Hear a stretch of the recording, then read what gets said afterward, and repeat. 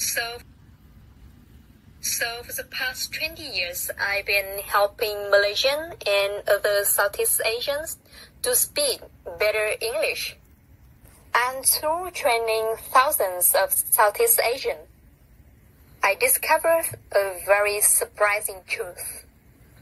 I discovered that how well somebody communicates in English actually have a very little to do with their English level.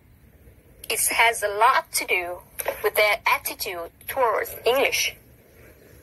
There are people out there who has a very, very low level of English and they can communicate very, very well. One of them that I remember a student, a participant of mine named Faisal. He was a factory supervisor, English level very, very low.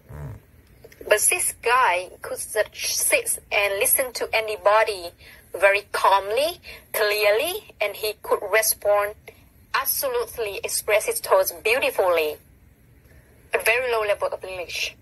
So today I want to share with you what is so different about people like Faisal. How do they do it? And second of all, why is this so important not only to you, but to your children, to your community, and to your future of Malaysia? And third of all, what's one thing you can do starting today if you want to speak with calm, clear confidence that people Faisal has? So first of all, what is so different? How people like Faisal do it? To answer that questions, I'm going to take you to back 10 years. Okay, I was training staff at the time, and my daughter at that time was taking piano lessons.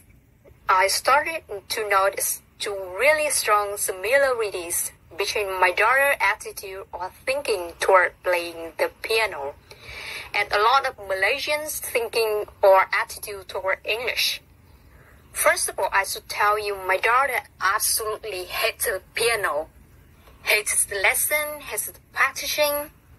This is my daughter practicing piano. Okay, this is good as it got.